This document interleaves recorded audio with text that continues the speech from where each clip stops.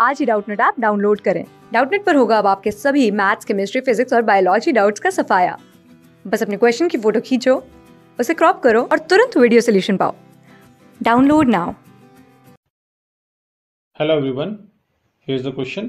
John invested a sum of money at an annual simple rate of interest rate of 10%.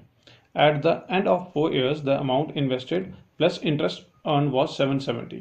The amount invested was, ठीक है, कितना amount invest करना है, that means कि principal amount यहाँ पे पूछा गया आपसे, ठीक है।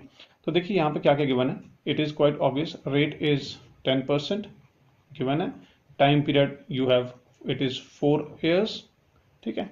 और अमाउंट क्या होता है हमारे पास, अमाउंट जो है 770 जो आ रहा है वो आ रहा है क्या है, वो है P प्लस एस आई, ठीक है ना। प्रिंसिपल अमाउंट में कितना हमने सिंपल इंटरेस्ट लगाया, तो ये हमारे पास बन रहा है 770। सो विद फॉर्मूला, सिंपल से फॉर्मूले के साथ स्टार्ट कर देते हैं। तो ये हमारे पास अमाउंट इज 770, ठीक है।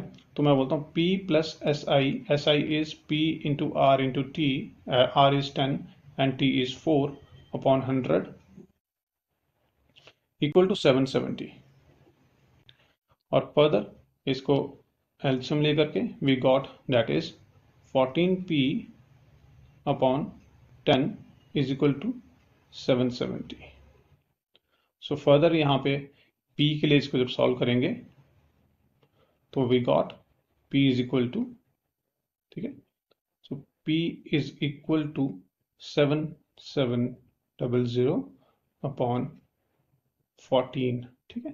तो ये कैंसलिंग दिस आउट, ठीक है, 1100 upon 2 and this is going to be a 550. So ये 550 is the right answer option, ठीक है। So देख लेते हैं, so यहाँ पे this is 550, so third option is the right one. Thank you so much. Class 6 से 12 से लेके नीट, IIT, जेईई मेंस और एडवांस के लेवल तक 10 मिलियन से ज्यादा स्टूडेंट्स का भरोसा। आज ही डाउनलोड करें डाउटनट ऐप या व्हाट्सएप कीजिए अपने डाउट्स 8400 400 400 पर।